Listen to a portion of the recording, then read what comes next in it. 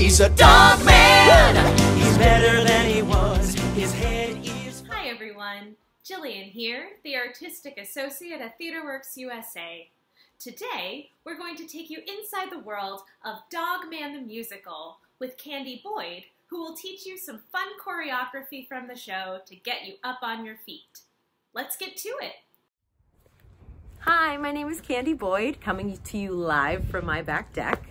I am the tour director and choreographer of Dog Man the Musical, and like most of you, I am currently stuck at my house, but that doesn't mean we can't get up and move. So TheaterWorks wanted to give everyone the opportunity to learn a little exclusive piece of the Dog Man the Musical choreography at their own house, and then maybe record it and post it and send it to us so we can all enjoy it together, because we're all in this together, right? So, I don't know how many of you know, but Dog Man the Musical, produced by TheaterWorks, originally directed by Jen Weinman, and originally choreographed by Jen Weinman as well. She's amazing. Original music by Brad Alexander and book by Kevin DeLaguila, is based on the very popular Dog Man books by Dave Pilkey, and specifically Dog Man the Musical is based on this book, A Tale of Two Kitties. And the dance that I'm about to show you is one of the fan favorite sections of the show. It's because there are a lot of moves in it that maybe you've seen before from a little game I don't know if you've heard of called Fortnite. So a lot of people are big fans of this section. And so I'd love to teach it to you so you can do it with your friends, do it with your family, do it at home. And let's go ahead and look at a clip of the original Off-Broadway cast doing this section of this dance this summer. Who's a good cop? Who's a good cop? He's a good cop, such a good cop. Knick-knack, paddywhack. Give that cop a bone jack. Sold back. Wiggity-whack. Body like Kojak. Pretty great, right? So, as you can see, there are a couple moves in there that you might recognize. Just to give you a little background on this section of the show, and the show in general, before I go ahead and show you the dance. This happens at the point in the show during the title song. The song is called Dog Man. And a little background on Dog Man. Maybe spoiler alert if anybody hasn't read the books, but it's not, I don't delve too far into what happens, so I think it's okay. Our main characters are Officer Knight, who is a cop, and his sidekick dog, Greg the dog. So they're, you know, they're cop partners. And as the chief says in the show, Officer Knight, you're one tough cop, but you ain't got no brains. And then he says to the dog, and Greg, you're a super smart dog, but your flea-bitten body is an embarrassment to the force. So we've got a problem, right? Super smart dog, super tough cop, right? So what happens is Petey, the evil cat in our show, puts a bomb out in the streets of the city. And unfortunately, Officer Knight and Greg the dog try to disable the bomb, and they, as in the words of the show, get blowed up. So our next scene is we see them on the operating table in the hospital, and it's very serious. And the doctor says, I don't know what to do. Officer Knight, we can't save your head. And Greg the dog, we can't save your body.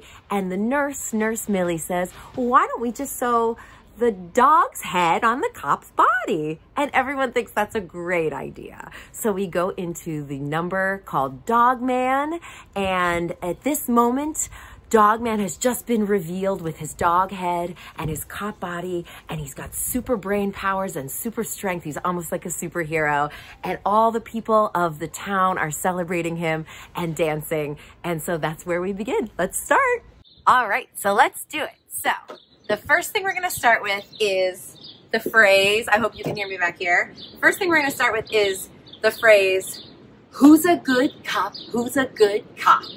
He's a good cop, such a good cop. So in this section, we're being all the townspeople, and Dog Man's not quite sure of himself, so we're hyping him up. We're giving him confidence. We're letting him know that we believe in him. So this is sort of an improv section, so you can go like, who's a good cop? Who's a good cop?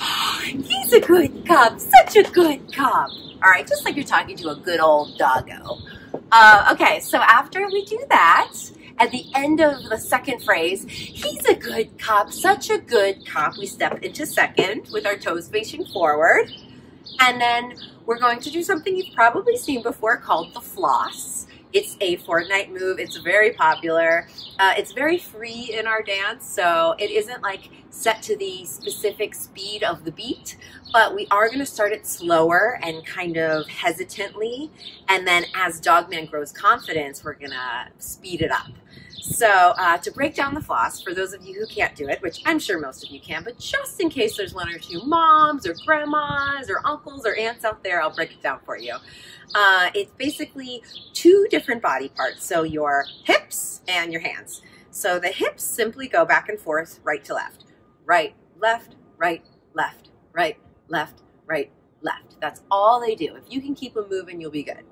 The hands have 4 different positions, and I like to describe it like you're holding a string and you're trying to break the string with your hips. So we have like fists, and we have a string between our hands. So the space between our hands really never moves because there's a string there.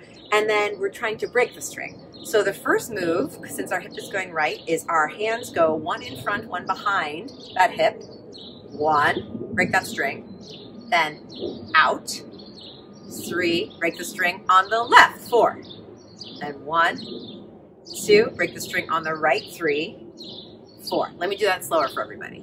Position 1 is through, then everything reverses, then everything switches sides, and then through again. And again, my hand's going behind my hip, so we're breaking that string. Think of breaking that string with our hip.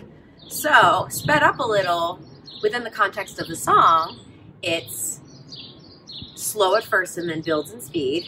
Knick, knack, patty, whack, give that cop a bone jack. So you can get as fast as you want in there, but it's nice that it builds from the beginning to the end. So to back up a little, we went, who's a good cop? Who's a good cop? He's a good cop, such a good cop. 7, 8, knick, knack, patty, whack, give that cop a bone jack. Does that make sense? All right, moving forward after the floss, we're doing something that we in rehearsals like to call the crunk, but I don't know that that's what it's called. That's just what we called it. That happens sometimes in theater. We're going to get really low in a second, and we're going to contract our lower body and sort of circle our arms and step right, left, right, left. So it happens 4 times. So back, wiggity whack. And from the side, so you can tell what I'm doing, I'm going forward, forward, forward, forward with my hips. And then circling my hands. And this is super free. Feel free to make it as crazy as you want, as high as you want, as low as you want, as big as you want, whatever you want to do. This is your dance to have fun with. So again, to add that on, we just did, who's a good cop? Who's a good cop? Oh, he's a good cop, such a good cop. Knick, knack, patty, whack, give that cop a bone jack. So back, wiggity whack. And the last 4 moves, and then you're done, is something called the shoot. It's also a fortnight move. I'm gonna break it down by the feet first and then add the hands. So all your feet are doing is jumping 4 times on your left foot and sort of kicking your right foot. 1, 2, 3, 4. So the right leg is bent, but it's pretty loose. You're kicking it forward a little bit and you're jumping on that left foot. So 1, 2, 3, 4. The hands for the first 2 jumps are really loose by your side.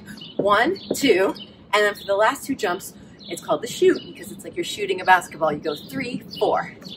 So you go 1, 2, 3, 4. And then the very last step is Dogman at this point has gained his full confidence. He is feeling great. So he gives the audience a great big woof. And that's it. That's the whole dance. So backing up from the beginning, we have, who's a good cop? Who's a good cop? He's a good cop, such a good cop. 7, 8, knick, knack, patty, whack, give that cop a bone jack. So back, wiggity whack, body like Kojak Wolf. And that's it, guys. You learned the whole dance. Do you want to try and do it with the music with me? Sound good? And then after we do it together with the music, I'd like you all to record yourself doing it, give us some costumes, give us some flair, and then tag TheaterWorks USA on it on social media, and we'd love to see your dance. Thanks for joining me. Here we go. Ready? Everybody together up. Grandma's too. Part dog, part man, all heroes. 5, 6, 7, 8. Who's a good cop? Who's a good cop? You's a good cop, such a good cop. Knick-knack, paddywhack, In a cup of bone jack. so back, Wiggity-whack. body like Kojak. And soon, a friend That's it, guys. Thanks. Send us your videos. All right, that's all for today, but we hope you had fun, learned something new, and feel inspired to go out and get creative on your own today. Because remember, theater works anywhere. Anything is possible from any place you are.